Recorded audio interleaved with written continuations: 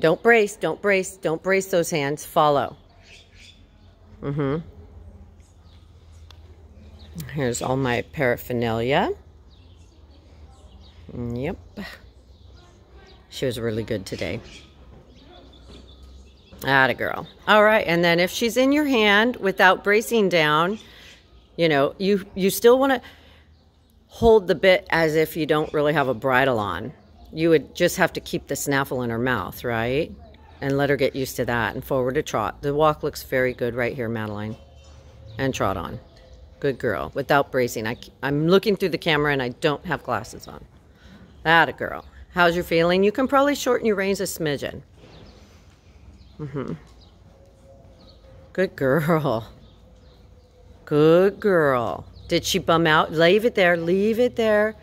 Equal reins. Not fast, you tell her. You can slow your seat down and just go chill. Whoops. And trot. Good girl.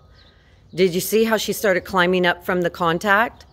Okay, tell her we're not looking for that yet. Just chill, girl. Easy. Keep the same trot, but easy. Good. No tension. Good girl. Just easy. Does that feel quieter? Are you quiet? Is your body soft? Atta girl. Good girl. And then go ahead to canter. Same, easy. But you'll be prepared for any goofy stuff if she had to do it. So now we're going to look for her to settle into the neck and into the contact like she did on the lunge line. This is not bad, Madeline. Not bad. Yeah, don't turn your body too hard this way, okay? Good. And we're looking for her to take the bit and kind of reach down just a smidgen.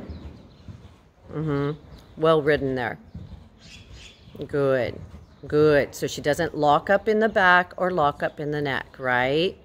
That she keeps her stride coming, not just moving her knees up and down. Good. Keep your canter coming. Come on. She's going to blow herself into a half halt, so be ready when she blows her nose to cue for canter. To cue for canter. It's not uncommon. Now sit back, Madeline, and cue for canter a little when you sit back, because she's going to think it means something. Sit back. Lean back. Atta girl. Yep. Stay back there and wait and to ask her to bring her neck down a little. Keep coming. Sit back and bring your neck down, girl. Keep coming. Just twinkle the ring fingers. Keep coming. It's not to slow her down. Just play the bit a little in your ring fingers and ask her to reach her neck back down again. Good. And a canter. Don't let your canter just get too hippity hop or too slow. Yeah, you felt it. Good job on the right leg there. Good girl. And that's what we're dealing with on the stiffer side right now. And now gently go to trot. Okay, so she hadn't given up all the way in the canter. Just hang out.